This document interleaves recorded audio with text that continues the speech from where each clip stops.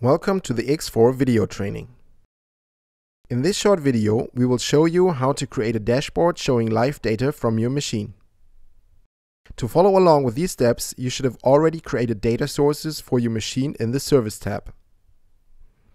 We begin in the device overview of X4 Remote. Select the X500 IoT gateway from the list and switch to the Apps tab. This tab shows a list of the available apps. Activate the cloud logging trial license by clicking Trial. Activate the trial license. The cloud logging app will open. You are now in the dashboard overview. Before you can create a monitoring dashboard, you will first have to create tags for the variables you wish to log. To create a new tag, switch to the Tags tab and click the Add Tag button.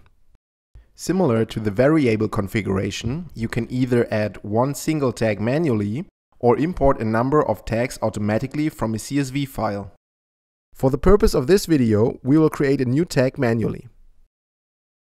First, select the variable you wish to create a tag for from the variable list and assign a name to the new tag. By default, the variable name will be used.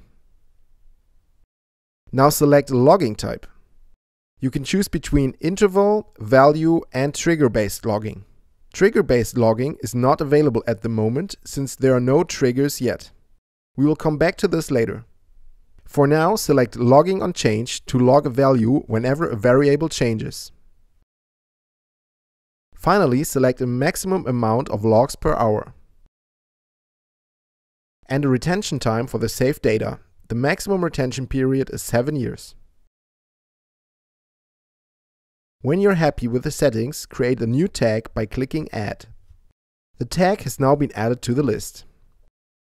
You can also edit a tag directly from the list by clicking the drop-down arrow icon.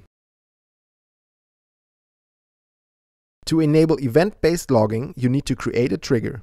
To do so, switch to the Trigger view. Before we continue, let's take a quick look at triggers. Triggers are similar to tags, as both are based on an OPC UA variable.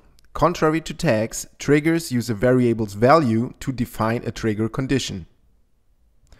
Once the value of a variable meets the specified trigger condition, the trigger will activate. One trigger can be used by multiple tags to log a variable. Thus, when a trigger activates, all connected tags will log their values. Just like tags, triggers can be added manually or can be imported from a CSV file. Click on Add New Trigger. Now select the variable you want to use as a trigger. For the purpose of this video, we will create a trigger that logs the speed of a machine in case of a critical error. The state variable critical error is perfect for this task.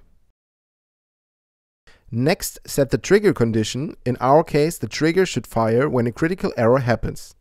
Thus, when the value of a critical error is true.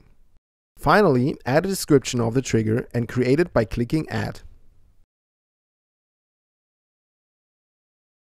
You can now create a new tag from the machine speed variable and select the logging type Trigger, which is now available after setting up the trigger.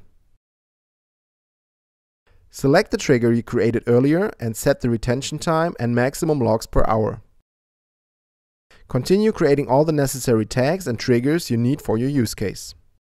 When you're done, the tags will be displayed in the Tags view, sorted by data type.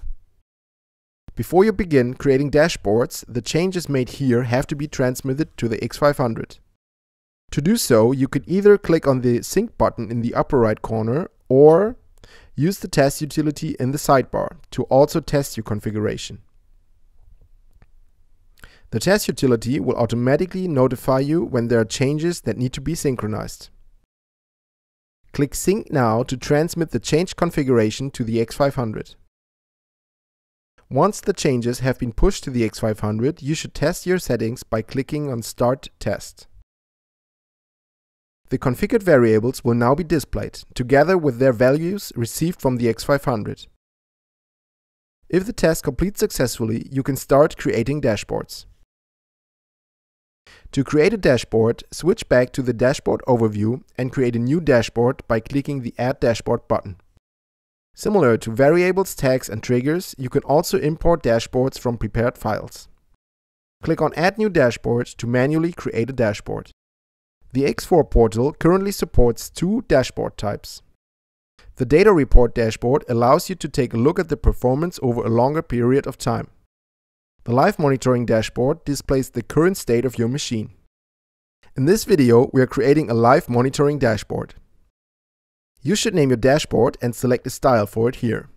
Click Add to proceed to the next step.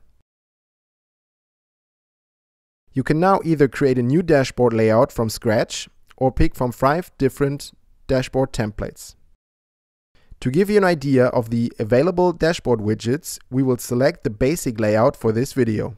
The basic layout is divided into 4 areas for widgets. Click the Gauge button in the left widget area. The Gauge widget is perfectly suited for displaying speeds, fill levels, or pressures. For our demo machine, we want to visualize the machine speed using this widget. To do so, first assign a name to the widget and select the speedometer style. Then select a suitable tag name and enter the desired minimum and maximum values for the display.